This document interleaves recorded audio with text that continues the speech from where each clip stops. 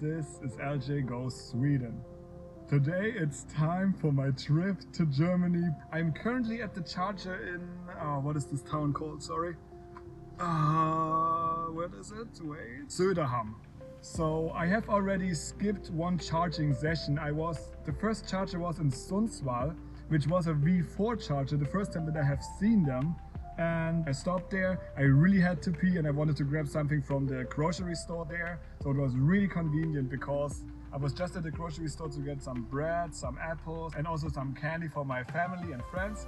And then I came back to the car and it was already like over 70%, and I came there with like 20, so it charged 50%, I don't know, like in less than 30 minutes, which was really good. And now here, yeah, I stopped here actually only to get a few percent because I wanted to go to Arboga, to the supercharger there on one trip, but the car complained the whole time. And then I also had to pee, so I just stopped here for now. And now I also want to continue because I don't want to lose too much time. But I just wanted to make this video right here now that I'm not losing too much content on the road to the south. But I will talk to you later in 3 hours right now. It's 12 p.m. I started at 8 a.m. and I will be in Arboga at 15 past 3. So we will see how far I can make it. 3 hours later, I have arrived at the next supercharger. Now in Arbo, I forgot the name already. I was having a great time listening to some podcasts. The road I was taking was most of the time pretty nice. It was not like a well-structured Autobahn, how I would say in Germany. It was most of the time like 80-90 kilometers per hour speed limit, which is chilling in my opinion. Especially in the beginning, the road was really empty, so no one was there. Later, however, then it filled up again, close to Västerås. The road was pretty filled.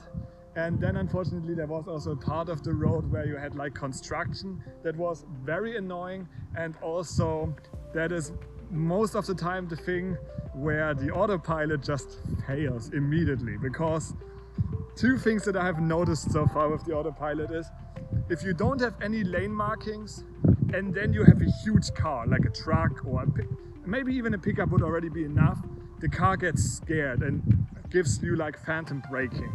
When you have roads where you have like the lane markings, you still sometimes have the case that when you have a big truck, like a semi-truck, the car will be scared. So if you are using the autopilot, what I'm doing like 99% of the time, I always already know when could be a moment where the car is being weird. So I always know the moments where I should be like on the gas pedal to increase the speed if the car is like trying to slow down, which could be dangerous because if you have cars behind you, of course you don't want to slow down when there are cars behind you. As you can see, it is cloudy now, unfortunately. The weather was pretty good like till Gävle, and then when I had to turn inland, it turned out to be worse and worse. And now, well, we have clouds. It's still, I don't know, 22, 23 degrees. So it's still good temperature, but I'm not sure if it's going to rain. So I will now check in the car what's the next charger, and then also, where we will end up today, because I can make one more.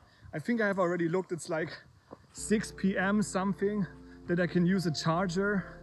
Then I will fill up the car so that I'm ready for the night and just continue driving maybe another hour, so that's like 8 p.m, 9ish, and then I will hopefully have a sleeping spot that I can sleep the night, and then tomorrow continue. I still don't know how long it would take now, but we will see later.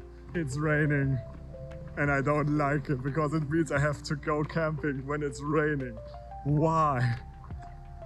But there are the chargers back there. I'm now going to McDonald's, and then we will see how far I make it today. I definitely plan to go further than Linköping. I think it's Linköping, or is it Jönköping? I always mess up the Köpings, to be honest. But I have to pee and everything. It's not the best weather. It really makes camping a shitty experience, I'm honest. Okay guys, as you can see, the campfire is on. The camp mode is activated. I am laying in the car. I have found the camp spot. It is already after 10 p.m. Well, what happened? Last time you saw me was when I was walking through the rain to the McDonald's, and so I was planning to eat something there, and then I was not really sure if I'm going to stay there longer, how I'm going to make it, like finding a camp spot. And well, I like realized, okay, it makes more sense to just go after the food, back to the car, look for a camping spot. And then I also had luck that I was in a phone conversation with a friend, so I was basically continuing to drive to another supercharger. There I was charging the car for the first time to 100%. Last time when I was trying to charge it to 100%, I skipped the calibration because it just takes way too long. But now, because I was talking on the phone, I had a good camp spot already found. I was basically deciding, yeah, okay, let's just wait until the calibration is finished. And then I continued driving here, and it was the first try that I found this camp spot. I have now also talked to my dad because he was curious how it's going to go tomorrow if I make it and all those things. And now I have prepared everything.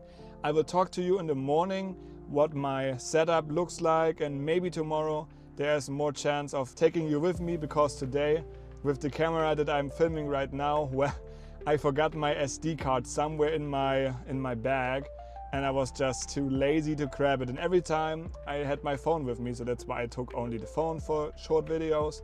But now let's see how long I'm going to sleep. My prediction is that it's not going to be later than 5-6 a.m. So that's a good time to then finish, hopefully tomorrow, the whole drive, the rest of the drive. But now we will see. So I will talk to you tomorrow.